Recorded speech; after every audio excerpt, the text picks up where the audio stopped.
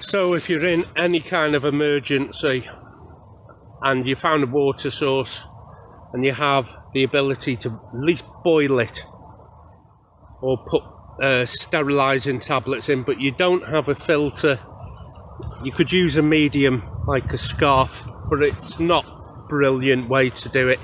You're best just leaving it stand for half an hour, then boil it.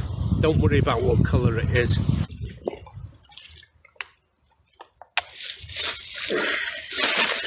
That's what I'm going to leave to stand.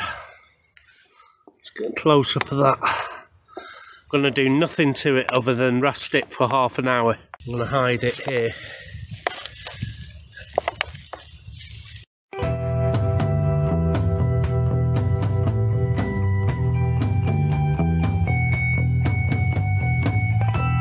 Welcome to bexbugoutsurvivor Quick Tips. Okay, about 25-30 minutes has elapsed before I put that water down.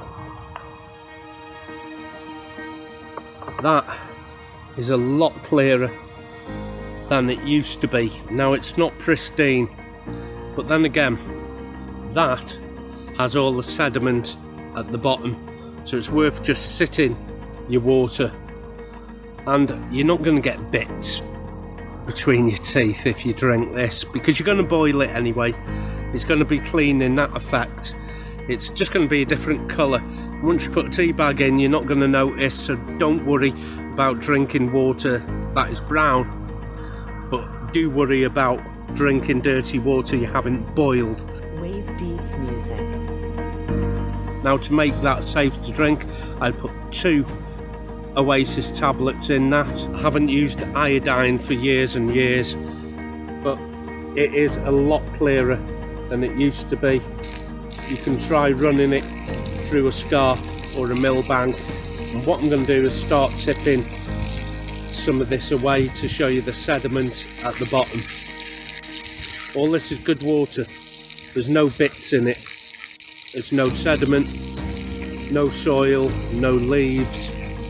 All that is down the bottom here.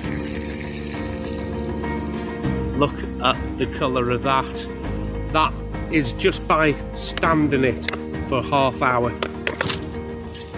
I had water running out of my tap at home, the same colour as that less cloudy water I've just shown you, and that was because there was some work going on the main pipes in the street, and somebody had gone through the actual main line with a digger.